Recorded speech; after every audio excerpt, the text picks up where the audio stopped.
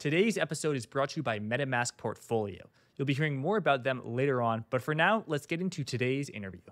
Happy to welcome back to Forward Guidance John Toohig, Managing Director and Head of Whole Loan Trading at Raymond Jaymes, and Nathan Stovall, Director of Financial Institutions Research for S&P Global Market Intelligence.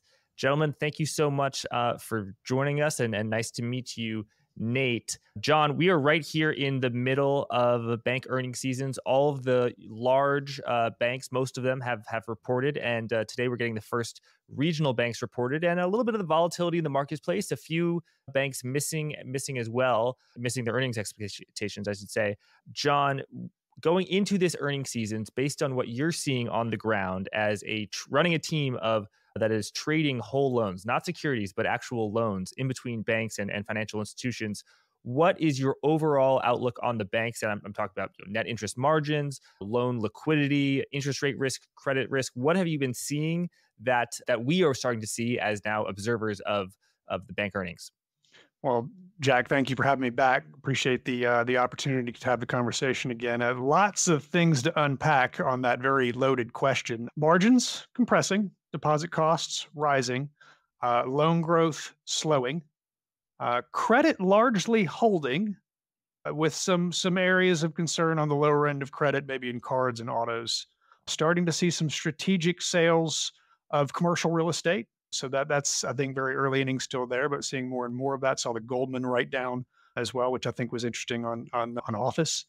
But generally speaking, tightening margins, liquidity is not in a good spot for the more community and regional institutions, very much hunting for cash and looking for new pools of money to put to work. Interesting. And when you say declining margins, that's because because deposit costs are rising. Deposit costs are rising and loan growth is slowing. The loans that they're putting on are obviously at higher rates, but they're not making as many of them, as well as deposits kind of on the rise. Got it. Thanks, Nate. What's your outlook going into this, and what have you made so far of the 6 or 7 large banks we've had, as well as the regionals today? I'd say similar. On the funding side, like John said, we thought it was going to be a tough grind, not necessarily so much of a shock that costs were going to continue to migrate higher. But one of the things that we expected was that betas were going to go over 100%. The median of what we've seen has been about 118. I think we had built 115 into our models, which is a real fancy way of saying of every bit of change in Fed funds goes on to their customers. And that's not a great place for banks to be. The smaller guys, it's even more punitive. And a lot of it is because of that mix shift. You're seeing cash move out of non-interest bearing funds, which continue to decline. They're down 26% since the end of 21. Huge decline there. The only growth in deposits is coming in interest-bearing funds, and a lot of that in brokered funds, and that's continued. And the small guys being more reliant on higher cost CDs, where we're seeing a lot of people market CDs at 4 or 5 handles. There's almost 700 banks out there in the market right now with a 4+ handle on a CD right now. It's expensive. And to John's point, you could offset that on the loan side, but there's just not that many loans to be made right now to offset that spread, that negative spread. And so margin pressure, and really beyond that, it was what's the outlook? The credit side, we knew it was going to get worse. They've over-earning on credit, but it's still pretty good. And it's kind of amazing. The cycle keeps on going, and we're looking for clues to when this recession we talk about every single day is going to hit, but we still really haven't seen it yet in terms of credit. So holding up still pretty well there, and really more about the guidance and where banks think they'll have to take marks. Thanks. And Nate, how do you define deposit beta? I think of it as, going through a bank earnings presentation and you see, from 2015 to 2018, this is what Fed funds did. And then this is what our deposit costs did. It was 30%, 40%, 118% to me sounds very, very high. It is high. When I'm talking about it there, good question. We're talking about just the interest bearing funds. We look at it in 2 ways. We look at it that way, as well as the all-in cost of the deposits, because we want to give credit for those who are able to maintain those non-interest bearing balances, the free deposits that we all love. And those numbers look lower for sure, but they're still creeping up in a big way. But when I say 118, we're talking about the interest bearing product. And the reason why I talk about it that way is to really measure what are you having to pay to attract and maintain funding today? Because that's where the new cash is coming in. It's not coming in through the non-interest bearing channel. And so that would mean 118, let's say, for every 100 basis points increase in the Fed funds rate, 118 basis points of increase in deposit costs for the banks that they would have to keep to pay their customers. It's possible, maybe even likely, that the Federal Reserve is done hiking. And if they do hike, maybe only one more 25 basis point hike. We got, for the people listening, we got John just crossed his fingers. But tell us about the lag. Is it possible that if the Fed doesn't hike anymore, there still will be further increases because of that lag? And if so, how much is in the pipeline? For sure. And that's the thing. You don't go over 100 unless the Fed is moving really slow or nearly stopped. We were near 100 in Q2. Before that, we were around 70, something like that. When they're moving more quickly, banks won't pass on as much.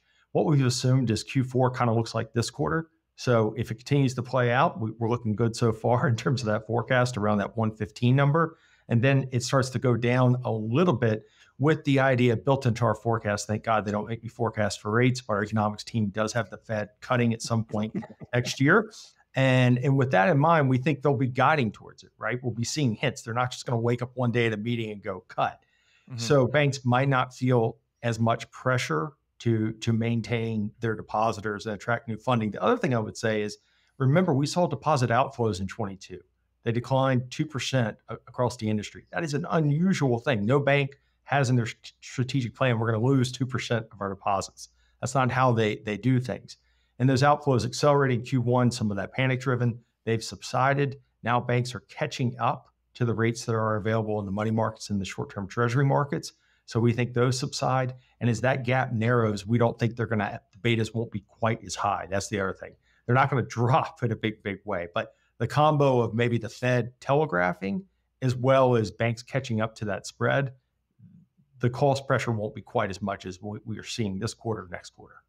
Right. And the reason that interest rate cost is going up is because the Federal Reserve raised short-term interest rates that really targeted the deposit pressure. But what about the significant move now in long-term interest rates? John, in your research report, Let's Talk Loans on LinkedIn, you observed that, quote, the long end that's risen to the short end, it's not that the short end has dropped below the long end. It's just that the long end has risen to where the short end is. That's not what you want to see, I'm sure, and it's creating issues for borrowers and lenders alike. So tell us about why the long end rates going up, why that is an issue, because if long end rates go up, but the short end rates stay the same, wouldn't that not change deposit costs and just make loans more profitable to make?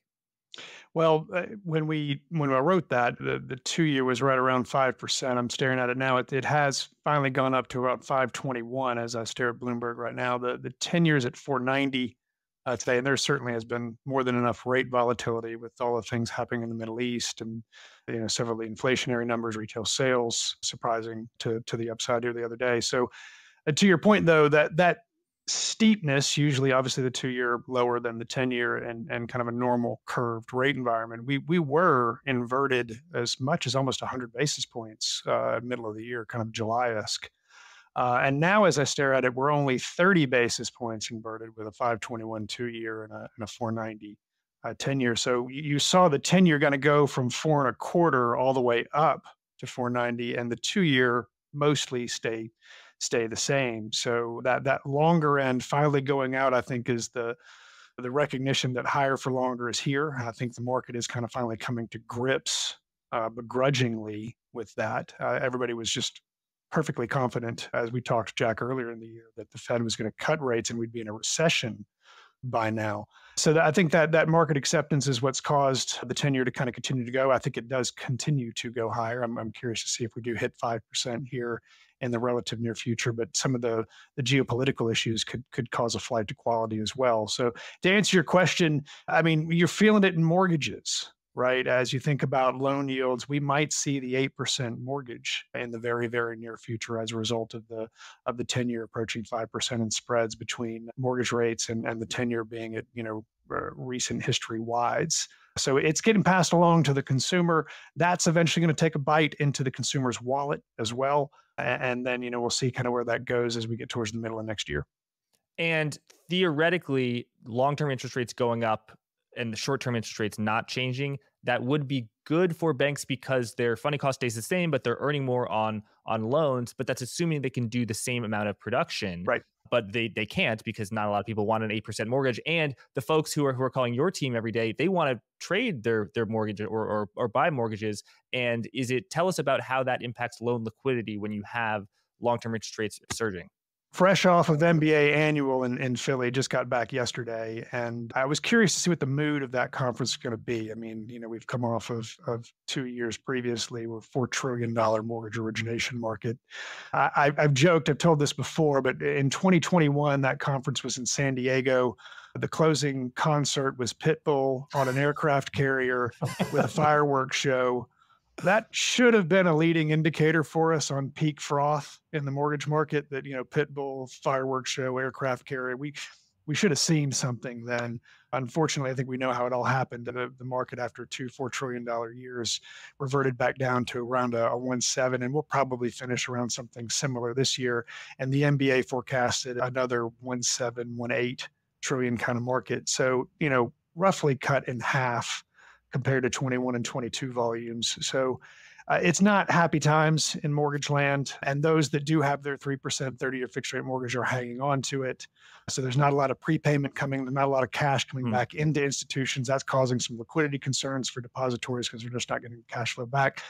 Fewer loans are being made. It means less gain on sale is being generated by institutions as they originate. And when they try to trade those loans that they do own at a below market rate, it's often at a discount. And Nate has actually taught me something over the years as we've stared at the portfolio. You might look at loan to deposit, or as credit unions call loan to share.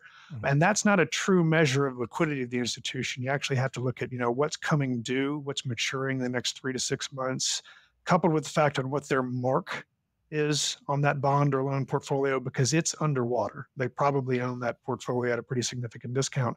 So coming back to your question on liquidity from before, they can't sell the bond, they can't sell the loan at a premium. They're not making as much of it. Prepayment speeds have all slowed.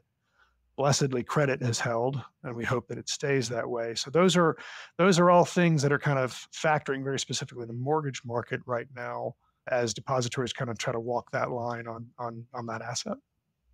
And Nate, tell us more about that, about how the slowdown in prepayment speed has really affected the runoff of the balance sheet. Well, I think John just came up with a new indicator, the Pitbull indicator. So when Pitbull performs, then you're seeing a 50% decline in originations in the next couple of years.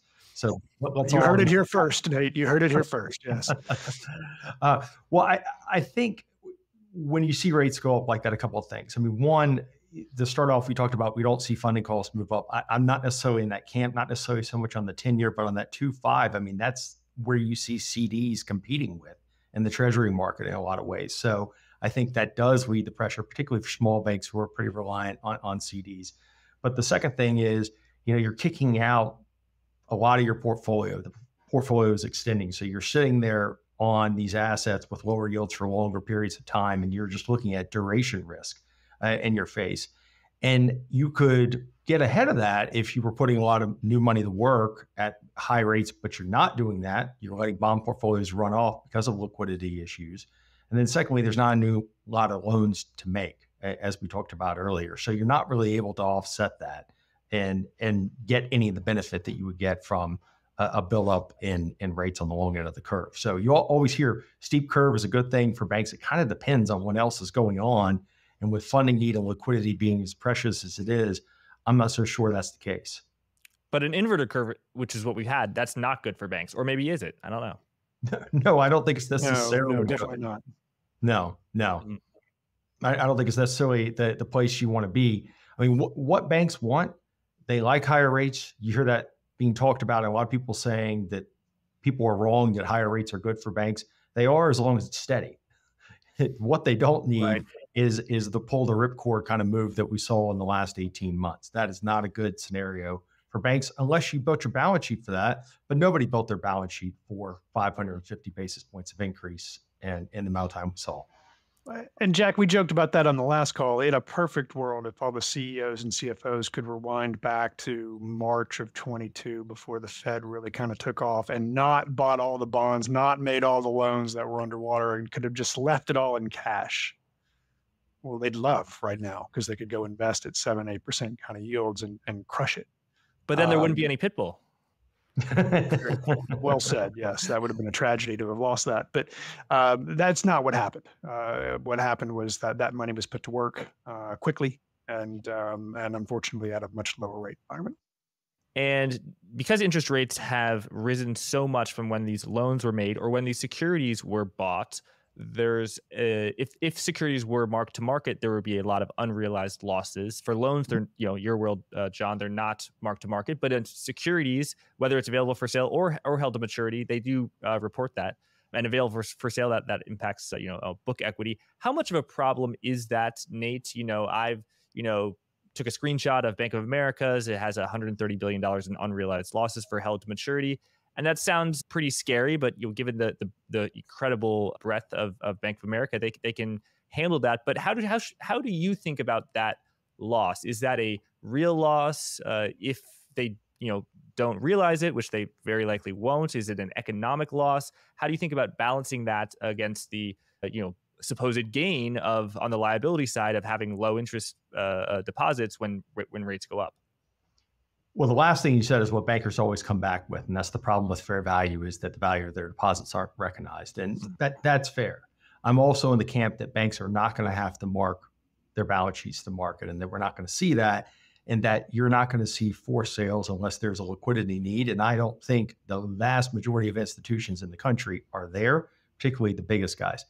What it is a really good measure of duration risk and how much you're going to have to sit on those low yielding assets for a long period of time. And so it shows up in your earnings stream straight up, whether or not it's that $130 billion mark, your NIM is showing it today, and your funding costs continue to grind higher, and you're having to sit on that 1.5, 1.7, 2% yield, whatever it is. And that's a negative spread relative to where they are today. So that's generally how I think about it. Beyond that, and this is maybe less so for the big guys, but there are regulatory implications of it. Regulators are telling us that, okay, it doesn't impact your regulatory capital if you're a non-GSIB, but it does impact your tangible common equity. And once you go below 5%, we're going to start kicking the tires. We're going to downgrade you on your liquidity rating and exams. And that has real implications. Generally, it means first and foremost, slow growth. Secondly, start ramping up compliance. Thirdly, start running different stress testing. And it gets worse as it goes lower.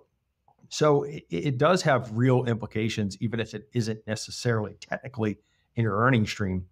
But I would argue that it is, but it's largely a earnings and operational issue, with the last caveat that you asked him the question about B of A. Everybody's asking that question about B of A, and it's an overhang on the stock. And I think anybody who has a massively underwater bond portfolio right now and is publicly traded, it will be a massive overhang on the stock, even if it's in an HTM portfolio where they don't have to market every quarter. And so held to maturity, available for sale. Tell us if it's available for sale. It doesn't have to count for regulatory purposes unless you're a GSIB, but it does count for book value. That's right. And so what we've seen for the GSIBs is 70% of their portfolio is in held to maturity because they didn't want to have that volatility in the regulatory capital. And some built it bigger than others. Some stayed short. Some, went longer to build some sort of earnings stream when rates were low. But they all utilized it in some measure because they didn't want that going to regulatory capital. But they're not alone. The smaller banks, and by smaller, I mean just below that GSIB level, so pretty much everybody else have utilized it as well, just not as heavily. HTM portfolios are about 25% of their securities portfolio. And they did it for the same reason, that they just, not the regulatory capital, but they didn't want the volatility and their tangible book value. I think HTM is going to be looked at differently after this cycle. It certainly already is from the investment community. I think the regulatory community is starting to look at that when they do internal exams, and that's impacting their liquidity ratings. I think banks going forward will rely on that less than they have, particularly the smaller ones when they don't have the regulatory capital issue. With one other comment, the Basel III endgame will make the impact regulatory capital for everybody over 100 billion. So it's not going to be just the GSIBs. It's going to be a larger population. Say that last bit again about the Basel III endgame. So updates to banking regulation. So once those rules go in place, and that's years away, the changes in the value of your bond portfolio, or AFS portfolio, will impact your regulatory capital. And right now, that's only for the GSIBs. It's for the 100 billion plus, though, in the proposed rules. I think those are not finalized. They're getting tremendous pushback. I think some form of them will come. I think this is one area they're going to have a really hard time pushing against.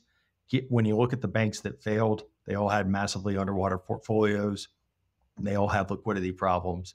And this is something that I think regulators wanted to impose post GFC, but they just got pushed back on. And so they capped it at the GSIBs. I think the $100 billion group is going to have a hard time, though, fighting that fight. So at least that piece, if I had to be a betting man, I would say sticks. But the held to maturity would still be in place. So, Silicon Valley Bank, for example, huge losses on securities, but a lot of that was in held to maturity. So, a bank that has, if a bank was under this new Basel III endgame, couldn't they just move it to held to maturity or sort of hide those losses in that little HTM sleeve? I don't know if I'd call it hiding it. Yeah. You're talking about B of A and their portfolio, and you have the exact number, and we all do, right? We're all talking. As I said the word hide, I knew it wasn't the right word. No. I understand your point, though, and I think it will be looked at differently. I honestly think that experience and what the B of A's of the world who were a little bit longer duration, say, than a JPM did with those HTM portfolios, I think you're going to say going forward, I'm not going to get paid for it. The street's going to be at least skeptical of it for the next 5-10 years. So maybe I'm not going to take that risk. I'm not going to take that rate risk. And I can't predict completely, but I just feel like we're going to look at our bond portfolios more for liquidity, which is what they always kind of were for, and less for income than we did during 2021. But let's not forget, deposits outpaced loans by $4 trillion in 20 and 21. We never had seen anything like that. Amazing amount of liquidity hit the system. And everybody was telling banks, you can't sit on this because you're going to earn nothing. So does that mean you should have gone as far out the curve as you could? Probably not. But it's real easy at this point to look at that and say that was a crazy decision to be made. You kind of have to look at what was happening. And also, if you look at rate expectations, as late as December of 21, people had the Fed topping out at like 2%. So everybody who's claiming they saw this coming, where was your estimate for 5.5? Nobody was there. They go back to that balance sheet that I said that held it all in cash, right? And none of them did, right? So I look forward to finding that unicorn balance sheet, but I hadn't found it yet. So I'll keep hunting for it. Right. And John, let's bring your world loans into the picture. So loans are not marked to market. So is there any distinction between available for sale or held to maturity? And when are losses or gains realized for loans? When it is a sale? And might that be an incentive or a disincentive to doing a transaction? I mean, if you referenced earlier that, banks who made very long duration mortgage loans or, very low coupon mortgage loans, they want to hold on to it. Yeah, I mean, the loan portfolio usually carries a liquidity premium because the loan is less liquid than the bond, and that's generally true. And you can't move it as quickly. It's not T+2, it's more like T+45 days to get a loan trade done. So I think, those are fairly well-known kind of items as you look at the whole loan market. Along those lines, though, as an institution works their way through the bond portfolio and they realize it's at a loss, and let's just be generous and say the portfolio is 10 points underwater. They work their way around to the loan portfolio because they still probably own it at par. They haven't likely marked it down, even despite the fact that the coupon isn't all that dissimilar to the bond. And then they come to us and they say, hey, we'd love to price that particular loan. And then when we show them pricing, they're still subject to current market rates. And someone might say, okay, you have a 30% or a 3% 30-year fixed rate loan. Great, the price is 78 cents on the dollar.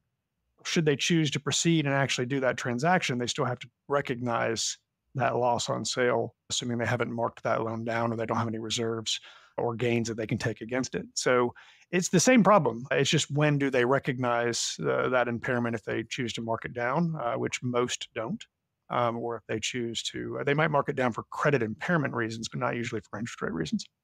So when you look at the liquidity of the loan markets, if mortgages aren't moving that much, what's moving? What is when you get a call, what are the odds that what do they want to buy or sell? It's on the shorter end. Autos have done well prime, everything prime. HELOCs have had an exceedingly strong year, which makes a lot of sense with all the trapped equity in properties and not wanting to give up your 3% 30-year fixed rates.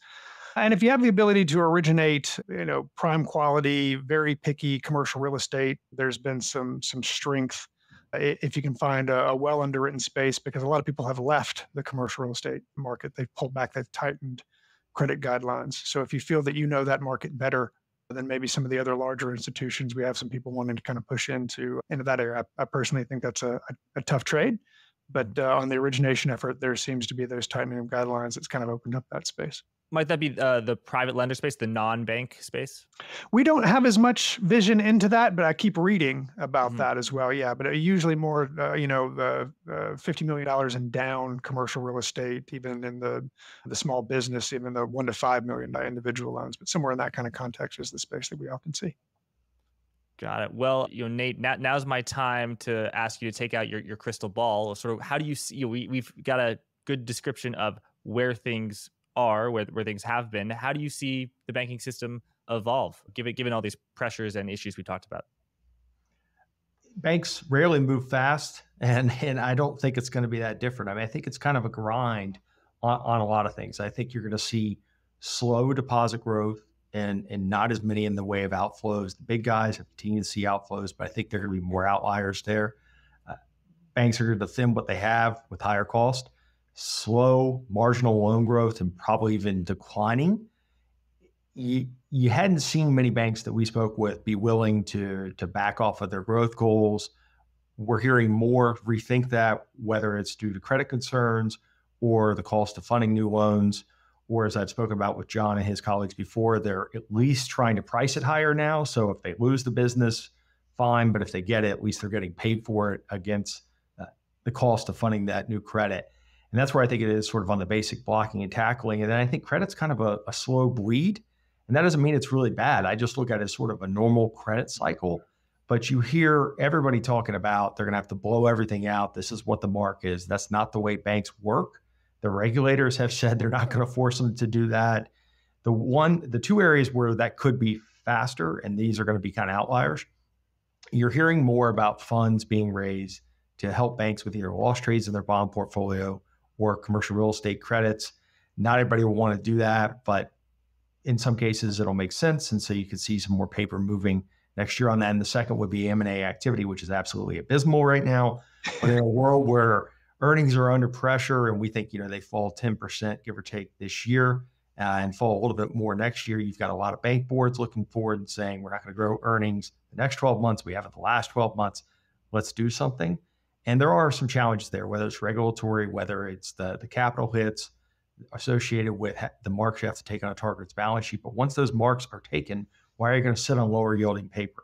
So I do think you'll see a little bit more clearing of some things next year, but I don't think it's going to be as fast as a lot from what you hear in the investment community of the marks banks will have to recognize, notwithstanding what we heard about Goldman or some of the big banks when it came to reserves related to office properties or things like that. Today's interview is brought to you by MetaMask Portfolio, your one-stop shop to manage your crypto assets and access a range of Web3 services all in one place. Overseeing your crypto assets across different wallets and networks can be very complicated. MetaMask Portfolio solves this by giving you the reins to manage your crypto from a single decentralized application, or dapp. Just connect to MetaMask Portfolio to get a bird's eye view of all your coins, tokens, and NFTs, and you can easily buy, sell, swap, bridge, and stake crypto assets at competitive rates right within the app from a vetted list of providers. No more jumping between dozens of sites and apps. MetaMask Portfolio lets you do more in Web3 your way, giving you secure and convenient access to a wide range of features and services all in one place. Manage your portfolio your way with MetaMask Portfolio. Click the link in the description of today's episode to get started. Thanks, let's get back to the interview. And they put the credit level of credit delinquencies right now in context. They've risen a tremendous amount from exceptionally low levels. So as Bank of America CEO Brian Moynihan reminded us that levels are right now at 2019 levels, which historically for Bank of America was a low level. That's one bank. But what are the levels of defaults and credit stress, and how do they compare to the pre-2020 period? That's pretty much all banks. And I would say in most cases, they're still below pre-pandemic levels. You hear so much about cards, for instance. Oh, they've grown 400, 500%. Well, we're still 60 some basis points below the pre-pandemic average. So we're still over earning effectively on credit. I don't think that means that credit is perfect.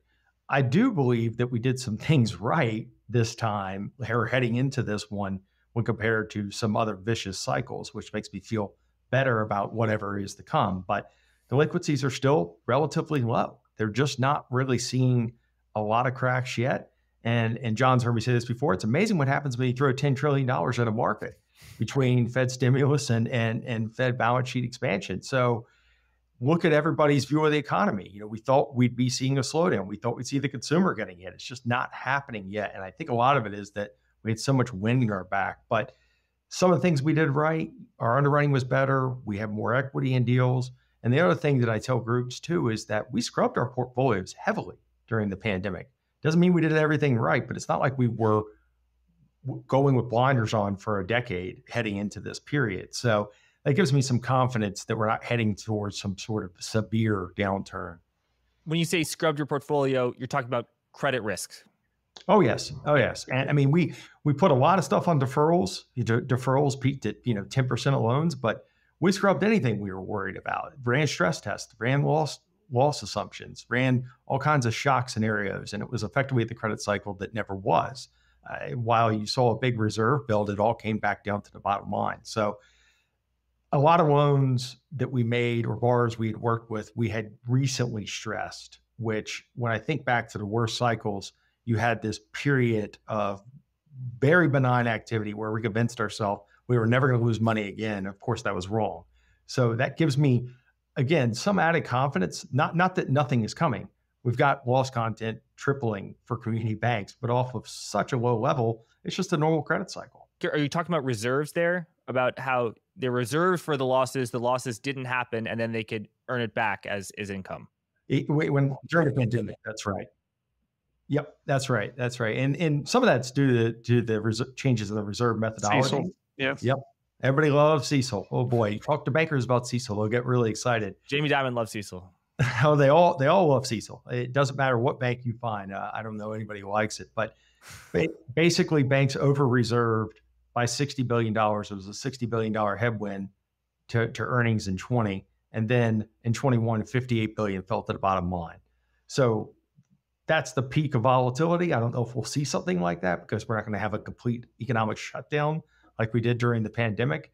But you can see a scenario, and in fact, this is what we've assumed in our forecast, is that reserve building is going to be a real headwind to earnings over the next 2 years, and that a lot of that loss content won't happen. And so they'll get a boost earnings in 25. And does that prediction sort of have baked into it a analysis about a slowdown in 2024 and 2025 where reserves are built and then the reserves don't happen and as you come out of that cycle? Pretty much, yes. Yes. We've assumed, and again, as I said, they don't make me forecast rates, thank goodness. But I'm also relying on our economics team who sees unemployment ticking up, but a little bit worse than what the Fed says, but that's still pretty low.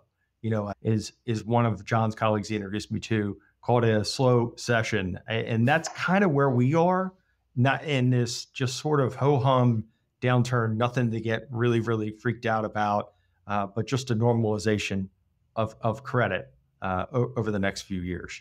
Thanks. John, what camp are you in? Are you in the slow session normalization camp, or do you think things might get a little bit worse? I believe when we first spoke, that was a time where not a lot was moving in loan land and you had a somewhat pessimistic outlook, but maybe you've brightened since then. Well, when we first talked, it was that the SBB kind of mini banking crisis, and right there on March 8th, boots on the ground in LA. I mean, it was a little too real. Where a guy walks in with a piece of paper, going, "Are you seeing this? I mean, is this really happening?" So I am surprised that the economy has held and the consumer has continued to spend as strongly and as well as it has. I would have thought we would have seen higher losses, maybe not necessarily recessionary, but getting closer to that. I would have thought that higher rates would have bitten more into the consumer, but I have been more of a proponent of higher for longer. I think Chair Powell has been exceedingly transparent that he's going to keep rates up here for a while. When you think of the mortgage business, I think the mantra right now is kind of survive until 25. It's a really tough space out there for it. I think we'll continue to kind of see strategic sellers of commercial real estate. I think we mentioned the Goldman bit where, a write down of say 50% on office and 15% on the remainder of the portfolio of non-office.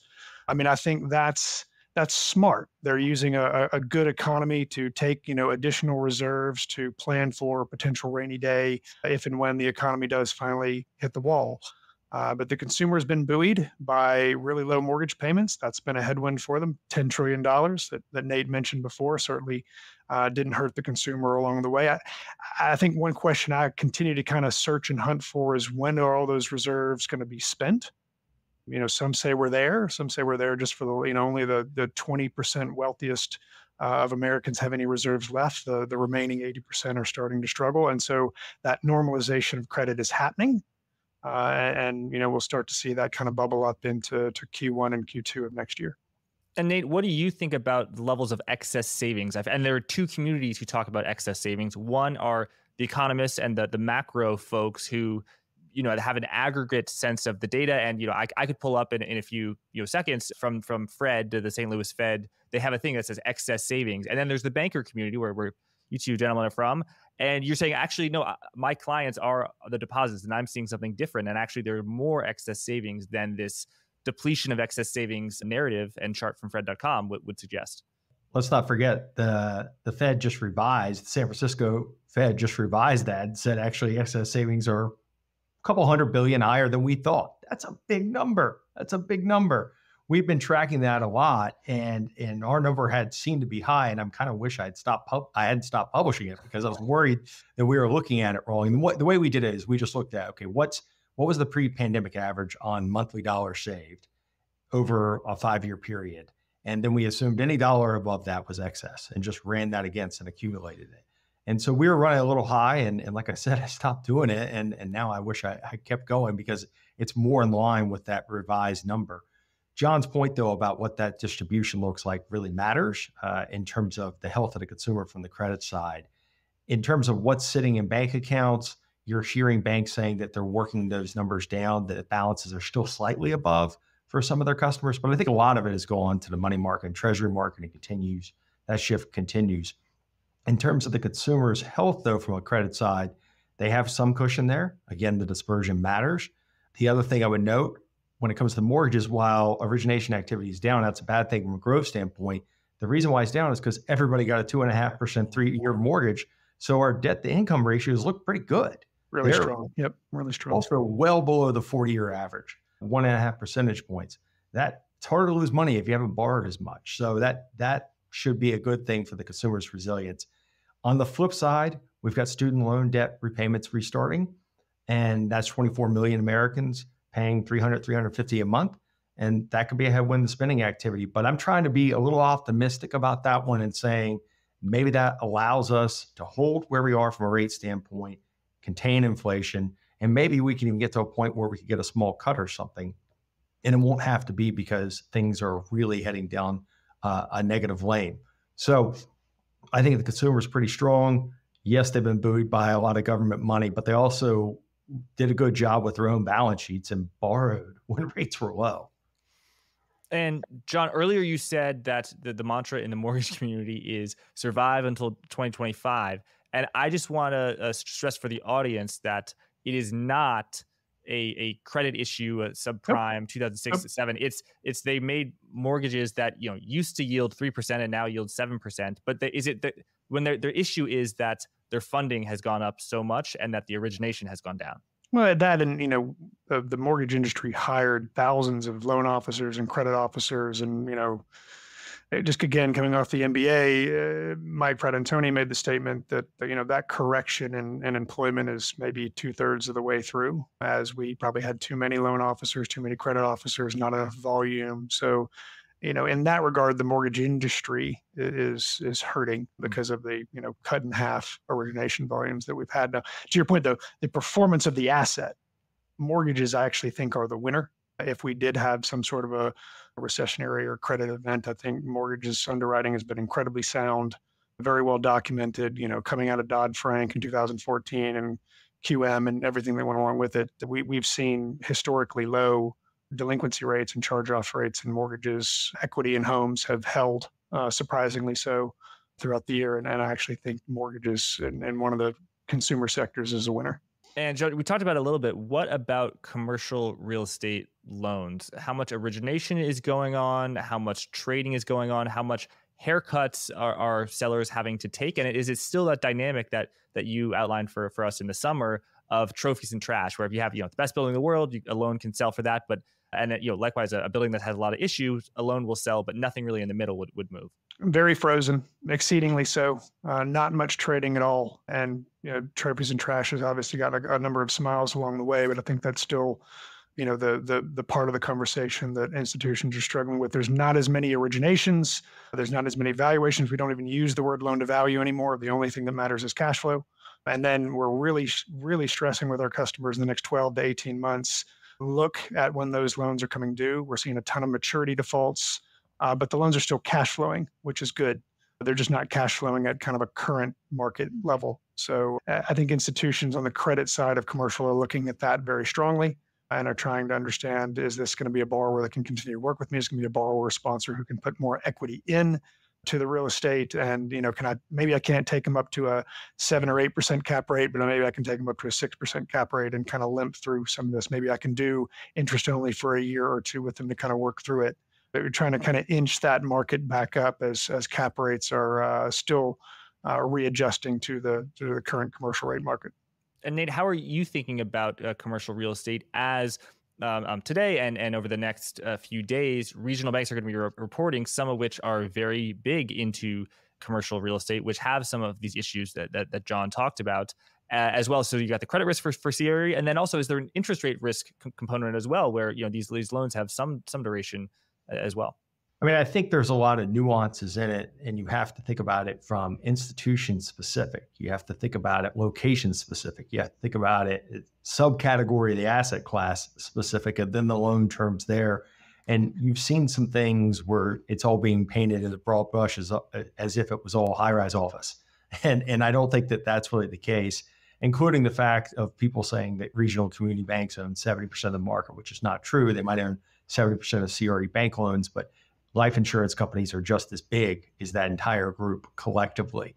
Plus, you've got private credit being out there that's massive and kind of a black box, to be honest. Doesn't mean that they're done anything necessarily wrong, but we just don't have near the level of insight in there. I think what we're going to see over the next few weeks is more disclosure and granularity around office exposures, and maybe beyond that on what the breakdown of portfolios are. I don't think the street's really going to believe it, though, for a few quarters. It's going to be a total show me story. So I think we'll start to see haircuts on office, and maybe the stronger try to be aggressive and move that out. We've seen that from the big banks, but the rest of it's going to be like what John said, where working with each individual borrower, and some of that might be extending things out, and it might be a long slog. That's what I expect, especially with a lot of these guys. As you said, this is a core part of their business, and it's 60, 70% of their portfolio, but it's not all office. Some of it's owner-occupied small business loans that is just backed by CRE's collateral. So they're going to have to go on and try to tell that message, and it'll take a while to play out. While each good bit of economic news, Jack, extends that next cut, that next chance that we'll get lower rates, and while that's painful, higher for longer is hurting us, each bit of positive news in the economy is a gift to some of these institutions, where they can extend and pretend, and they can make higher reserves on troubled assets, and they can work through that with their borrowers and kind of continue to communicate with them. So again, I think that's something that a lot of our institutions are having real heavy conversations with at ALCO, credit committee, and being honest and real about what's going on with an individual borrower sponsor situation, and working through that. Nate, you brought up a really good point about how some commercial loans are commercial loans. They just happen to be backed by commercial real estate, and collateral is almost always a good thing, I would imagine. So is it possible that people say, oh, I don't want CRE loans, I want C&I loans, commercial and industrial loans, when actually there are some C&I loans that are backed by CRE, it's a good thing? That's about half of them, in fact. So, and I don't think that that's talked about that much. In the banking community, I think that's very well understood, but it's about half of the CRE credits that regional community banks report. And if you think about it, if you're lending against a business and the business is fine, so what? Who cares if the property value dropped 20%? It might have gone up 30% since you made the loan originally. You're lending against the business and its viability as a business. Now, there are businesses that might be a little bit more sensitive to the location and foot traffic and things like that, but not every business. So I just think it takes a lot of more nuance in the discussion than we're hearing from a lot of people. So both of us, we talked about the slowdown in loan originations so far. Nate, how much of that is because the banks just can't find a good credit for the yield that they require? In other words, they want to make the loans, they just can't find the right loans to make, versus they can't make the loans because their balance sheet is shrinking because deposits are leaving. I don't know if it's just those two things. I think those are kind of the goalposts on the ends, and there's some in between. So is their balance sheet shrinking? I would say closer in. Is it worth it given the cost of funding the new loan?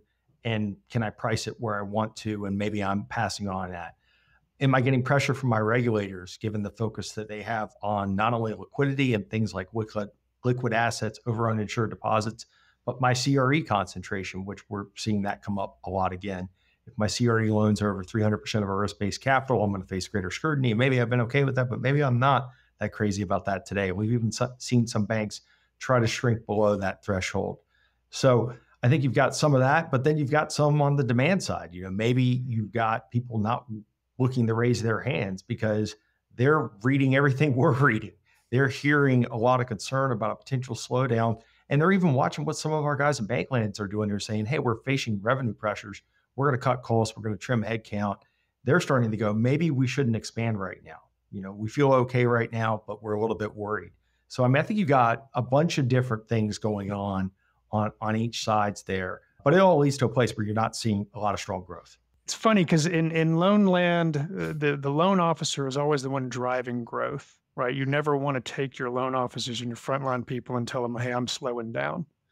But you've got the CFOs and the treasurers right now just standing up and down and screaming, saying, I got to get my funding sources sorted out right now, and my margin's getting hammered at the moment. So I've watched this war between production and finance for the better part of my career, and maybe for the first time in at least a decade, if not over a decade, am I finally seeing the finance people win and having to tell the loan officers out there and the production guys and the frontline guys, hold up, slow down. I got to get my rates right. I got to get my margin right. I got to get my funding costs under control because I got to earn a margin on this. And that's to Nate's point. I'm not hearing as much of the worry about credit, although I am reading and feeling people kind of tighten credit. But I think that's also kind of tied to the funding portion of it as well.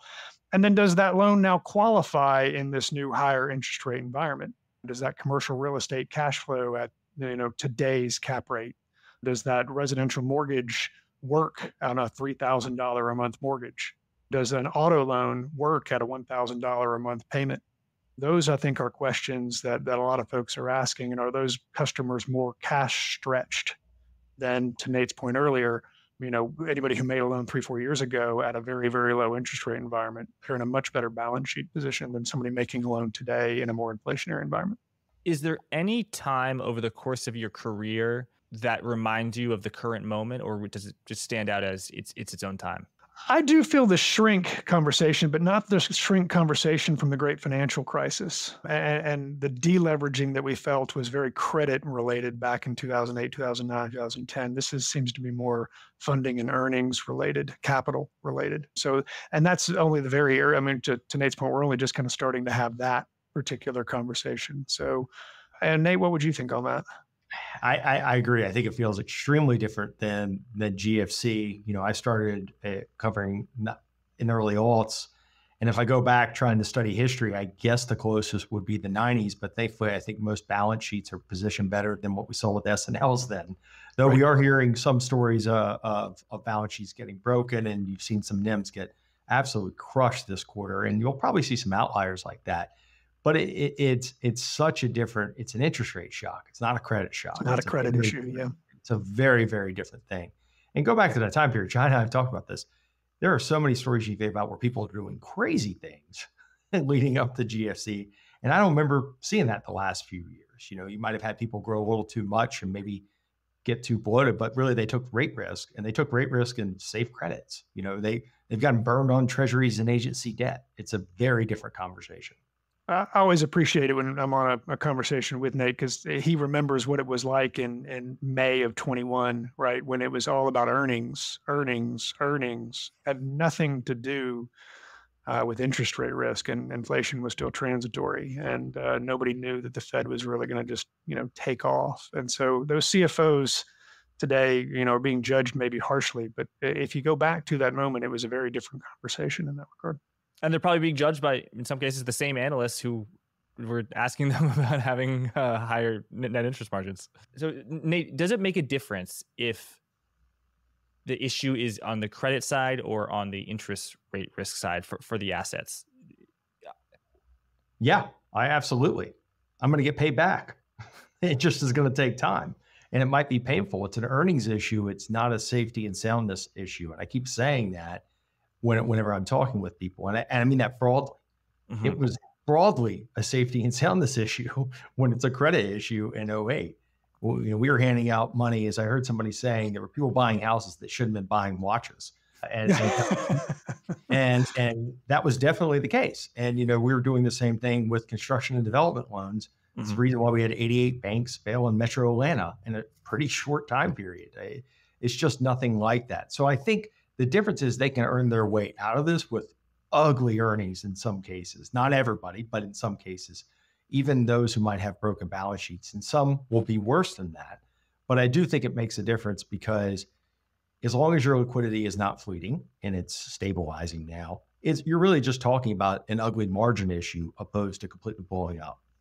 So the total difference between I'm not being paid back and I'm being paid back, it's just the cash flow isn't worth as much. But just to put a few numbers on it in an accounting sense, let's say 100, you have 100 mortgage loans and I have 100 mortgage loans.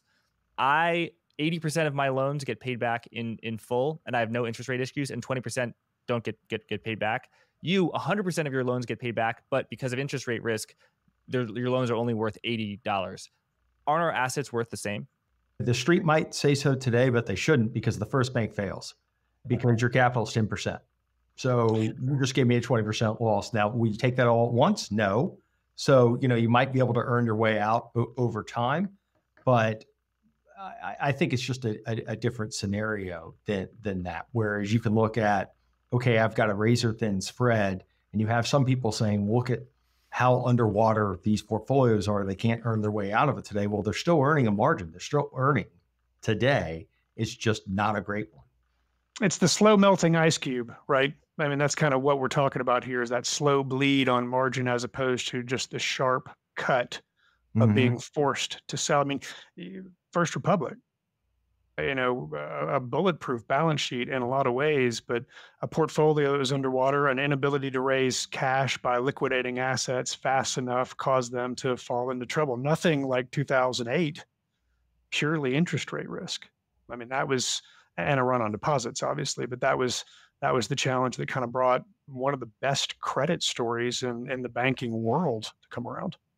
Nate, if I can ask you about an individual, if you can't talk about it, we can just move on. But Goldman Sachs really stands out for having to reverse its strategy of going into consumer banking. How do you think about the future of Goldman Sachs? With the caveat that I don't spend a ton of time with Goldman, and other people have said this, but I think it's spot on. It is so hard to build a consumer franchise. It takes a really, really long time. And I think they got a nice education on that. Not to be too harsh on it, but I think that's probably a fair point.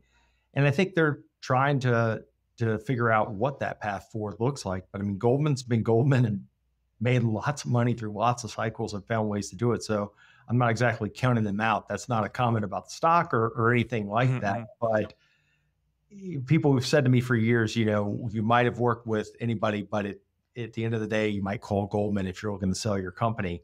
I don't think that that their brand is going away in that context. So it kind of remains to be seen, but they've gotten their education on the consumer and they're looking forward to kind of moving on.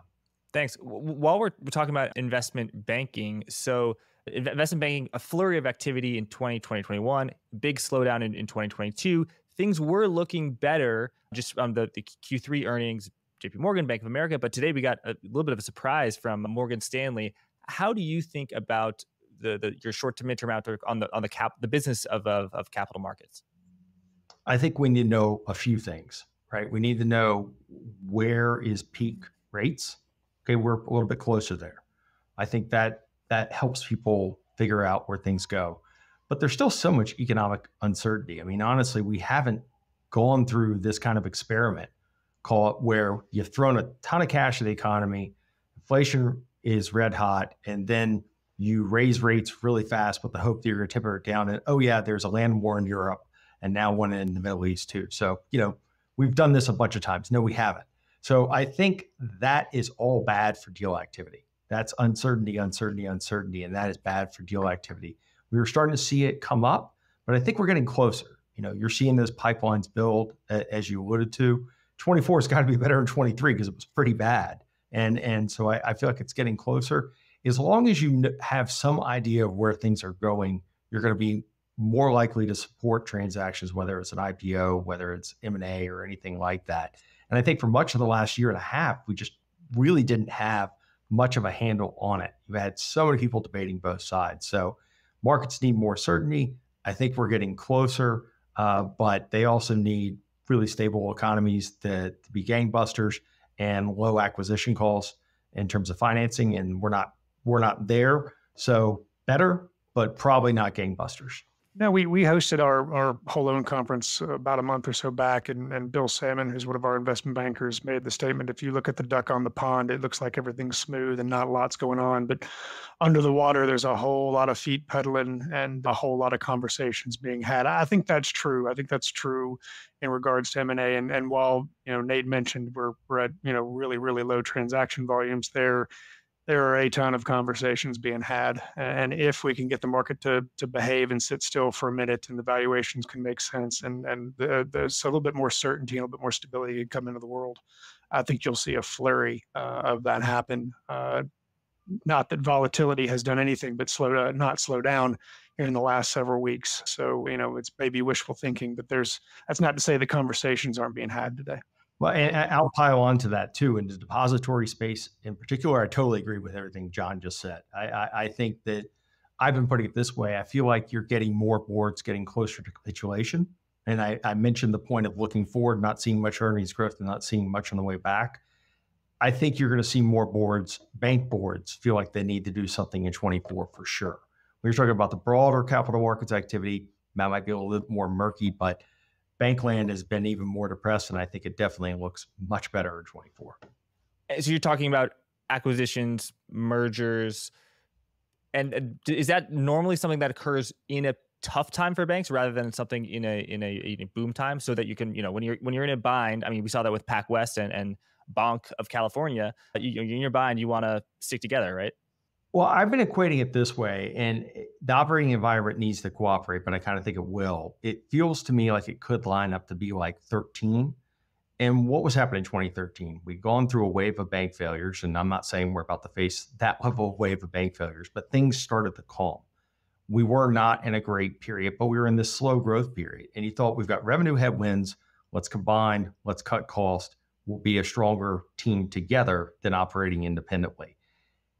Bank valuations were low then too. And what was happening is you were seeing a lot of low premium deals, quasi MOEs like the one you just referenced, with outside capital supporting it. And the pro forma company was riding the wave up. You were seeing stocks pop on those deals because there was strong earnings accretion. And I feel like there's potential for that to happen definitely in 24. Got it. John, moving back to loan land, if the next time in 2024, we have a conversation and I ask you about loan liquidity and you say, Jack, things have improved dramatically and loans are just flying off the shelves, in what circumstance would that occur? I imagine one would be the Federal Reserve cuts interest rates, but what other reason would there be for the whole loan trading business to step up in terms of activity? It'd be one of two things. It'd be a rate cut, a fairly significant one. We could get back to selling loans at premiums, which would immediately go to earnings and capital, which would obviously be a windfall. Or we've had a credit issue. Credit is broken, and strategic sellers are now turning into forced sellers. or we're having more strategic sellers step into the role. But presently, we don't really see at all any forced sellers of loans at the moment. We only see the strategic side. But it'd be one of those two things. We also it's one thing to say also the first quarter of the year, we often see a number of institutions go through a little bit of a purchasing spree. They've got a new fresh budget for the new calendar year. So we do see increased activity in the first quarter, just as people are putting money to work. They get the full year's worth of interest. They apply CECL to that. They have the interest income to kind of offset against it. So a little bit of a trick question that Q1 is usually a bit of a bump in trading. But I think what you were trying to allude to is, why might there be more activity? A rate cut would certainly do it, and a credit issue would certainly do it. Nate, so if interest rates right now, 5.3% for the overnight rate, where in aggregate is the U.S. deposit cost? And I'm sure there are many different ways to measure that, so you can tell us. And then where do you think the sort of if the terminal Fed funds rate is where we are right now, 5.3%, where would be the terminal deposit rate? In other words, it's going to peak at 2.6%. And obviously it's possible to know, but how would you model about that, or how would someone who is modeling that think about that?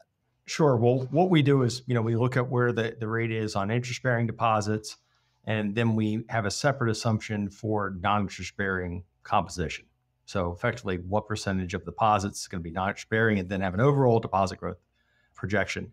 And the long and short of it is that we think that non-interest-bearing balances are going to continue to decline. They already have quite a bit. And so the growth is going to come through interest-bearing balances. We basically have outflows pretty much subsiding in the second half of the year, a little bit more trickling out, not much though, in that way. Where we were in Q2, we were at 2.35% on interest-bearing deposits in aggregate for the industry in aggregate. We've got that going to 2.66 Q3, all the way up to 2.94, and then topping out in Q1 at just over 3.05%. So kind of holding steady, kind of high twos by year end, which is a pretty nice return. One of the things that I've been saying of why I don't think outflows will continue is think about any conversation you maybe have or heard a wealth manager talk about. I can give you a 5 to 6% return with minimal risk, maybe 7. What about 3 FDIC insured? Sounds pretty good, particularly if I've got maybe a bank out there at 4 or 5 with a CD. So I think banks are going to look competitive out there over the next year, particularly if rates are stabilizing. That's one of the reasons why we believe that betas are right at their peak, hold here for a little bit, and then kind of taper off. So you think that for interest-bearing deposits, there's going to be a decline in outflows that may even stabilize towards something. I mean, I think for Schwab for September, October, you saw some inflows, but it sounds like on non-interest-bearing deposits, you're much less sanguine. That's right. And in 24, we're expecting modest deposit growth, and pretty much all that's going to come in the form of interest-bearing deposits. I mentioned earlier that non-interest-bearing deposits have declined 26% since year-end 21. That's across the banking industry, and that's through Q2. We've seen continued declines in those balances from the early reporters. Interest-bearing deposits are up 2% during that time period. So we talk lots about outflows, and they have occurred, and it's very real, but it's only been in that so-called free money. And so would you say businesses that have inherently a lot of non-interest-bearing deposits would have an advantage right now? Yeah, but I mean, a lot of those are operating accounts. I'm glad you asked that. That's not going to go away. That's your payroll account. You bank in some of the banks with the lowest betas this time were the lowest betas last time or time before, because one of the things they do really well is they only bank small businesses and they have their operating account. CBVF is one I always like to throw out because they not only have lots of different products for their customers, but they even do fraud protection and cybersecurity protection for their small businesses. And so they're really outsourcing their accounting, they're outsourcing their payroll, but they're even outsourcing cybersecurity in that case. And their beta has been, I think, 5% through the second quarter, and that's cumulative. It's basically nothing. It's great. Everybody would kill for that. So if you have true operating accounts, you're not going to feel that level of pressure. What happened was in a world with no yield, those operating accounts were holding 4 or 5x what they have historically. It's just cash, and that cash is run away. I think what you're seeing now is less so the commercial customers. They've had, yes, they're jockeying with CDs, and when they roll over, they're asking for higher rates, but you're seeing the retail customers start to catch up too.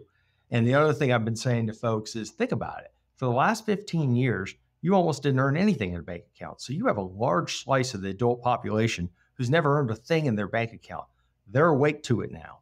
That I always keep saying the cat's out of the bag. That's kind of why. I think that they're a portion that we've not really dealt with who never thought, I can get a return in my bank account, and they're getting it now. Based on that deposit outlook that you just shared, deposits to grow mildly, how might that change the funding composition of banks who either borrowing from the Federal Home Loan Bank and other borrowing, which is typically a beta of 100% or close to it, that exploded higher in Q1 and Q2 of this year as you had banking stress, but it's gone down. I mean, could banks make money by taking closing their borrowing from the Federal Home Loan Bank at 5.3% and then replacing with deposits that yield 2 or 3? Sure. And we've got modest growth in borrowings for the second half of the year and then pretty much flat next year. So we're saying they're not going to be as reliant on it, but they're still going to have some of those lower yielding assets on their books. So that doesn't mean that margins completely hit a bottom tomorrow or even in Q4. We probably have it early next year or in the middle of next year. And you've had a number of bank management teams come out and kind of walk back guidance and throw it out more to that level. And what's interesting is the biggest guys have all raised guidance because they were at such bottom fours. They're earning 2 handle margins where you have more of the smaller guys at 3.5. And we're kind of, as John said, I think hoping higher for longer, maybe wasn't here, and it's here. It's here. And so now they're starting to walk back some of those assumptions. Nate, what do you think the banking system looks like if higher for longer is for 5 years? If interest rates are at 5.3%, and we had a former Federal Reserve member, Bill Dudley, and Bloomberg, I believe today, saying quantitative tightening could continue to 2025, which is an upward pressure on long-term rates. So short-term rate at 5.3, 30-year at 6. What does that mean for banks, John? Tougher. That's tougher for sure. I just am not in that camp. I think the Fed is firmly focused on killing inflation first and foremost. I do, but I don't think they're going to have to go that far. I've said several times, thank God they don't make me predict interest rates, but here I'm kind of doing it. I just don't think they're going to have to go that far. I mean, I am in the camp with everybody else that things have held up better in the face of higher rates than maybe we thought for longer. But I also think that as we get further out, as we talked about things like commercial real estate and extend and pretend and things like that, if it stays here forever, there's more pain on the other side. And that means slower growth. That means less inflation. And I think that gets us to a place where the Fed doesn't stay at 5.5 for 5 years. So I think it would have more of a negative impact. You'd see funding costs continue to grind higher, but I think there also is a world where they pivot on the other side of that. John, I've got a question, which is how often is it when folks call your team, they want to buy something and then you have to find a seller versus they call you, they want to sell something and then you have to find a buyer? And does that ratio change over time? And what might it indicate about the market? Yeah, it's a seller's market or it's a buyer's market. A good example of that would be, 2021 when we had all that cash and all the deposit. There were very, very few sellers and a ton of buyers, and premiums skyrocket and money gets put to work. Today, the opposite is true.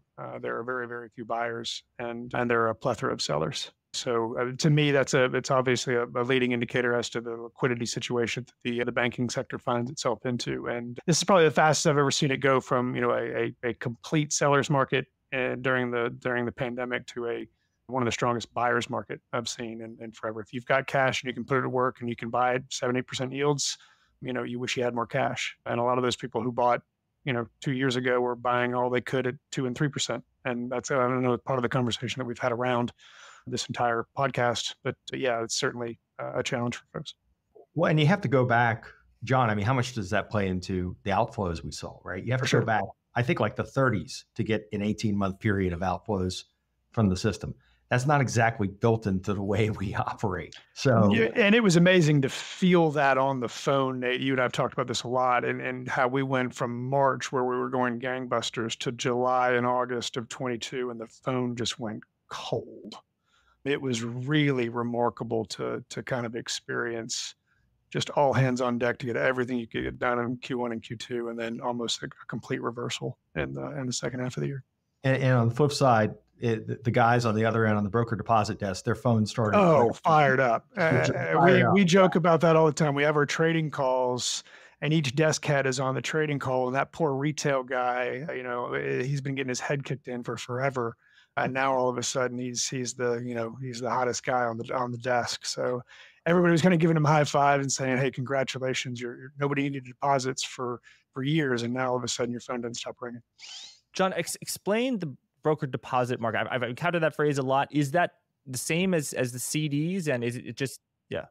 Yeah, I mean, what some people call hot money, but, going out there and putting a rate out, that number's probably somewhere around 5.5 today. I haven't stared at that sheet. I've been on the road quite a bit here of late, and, being able to kind of go out and lock that liability in and, be able to put that money to work. And then the opposite side is, okay, now I've got a 5.5% liability. What kind of asset can I offset that with? And that becomes the more difficult part of the trade. And back to the comment on not having enough loans to kind of meet whatever that need is.